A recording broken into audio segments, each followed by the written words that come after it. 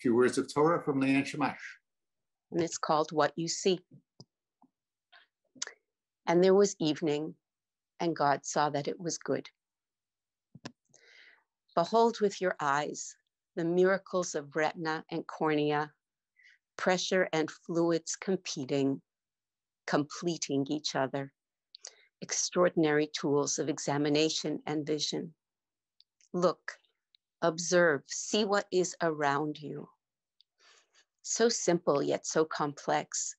Images before our eyes, shapes of all sizes, angles and sweeping arcs, light and dark, luscious colors layered upon colors. We see objects impossibly small and those so large that they defy description. This is the prose of the eyes. No, this is the poetry of seeing. We blink and a new scene is revealed. We blink and the world is invented anew. And God saw that it was good, and there was morning. What do you see when you walk to work or the garage, from your bathroom to the kitchen, in your garden or where you sit now? Look as far as your eyes can see or an inch from you. Do you see the bees hover over the flowers, the raindrops as they splash in puddles at your feet? Do you notice the tiny ants as they work? Do your eyes marvel at the symmetry of feathers?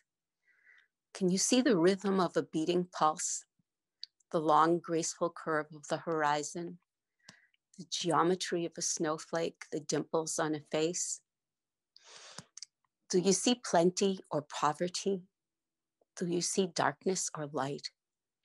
Do you see the blessing or the curse? Can your eyes see happiness? What is the first thing you see in the morning and the last thing before you close your eyes at night? Do our eyes see the difference between right and wrong? Do our eyes have such power? Can we see apathy?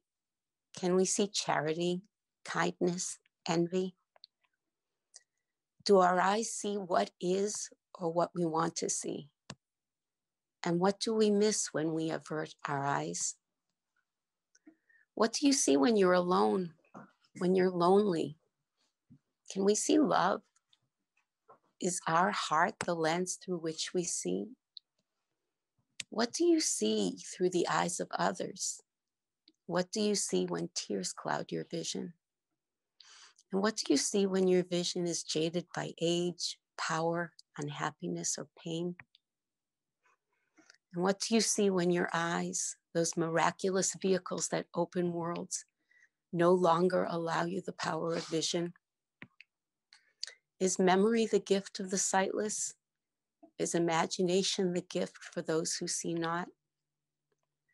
These eyes, two gifts, two glassy mirrors seeing into our hearts that open the theater of countless universes of darkness and light, of blessings and curses, of life. And if you will allow me to just add this little piece from Masechet Brachot. When the sages who had been studying there took leave of the study hall of Rabbi Ami, and some say it was the study hall of Rabbi Hanina, they would say to him the following blessing: may you see your world, may you benefit from all the good in the world in your lifetime, and may your end be in the life of the world to come, and may your hope be sustained for many generations. May your heart meditate understanding, your mouth speak wisdom, and your tongue whisper with praise. May your eyelids look directly before you, your eyes shine in the light of Torah, and your face radiate like the brightness of the firmament. Beautiful. Thank you so much, Leann, for reminding us so powerfully how what we see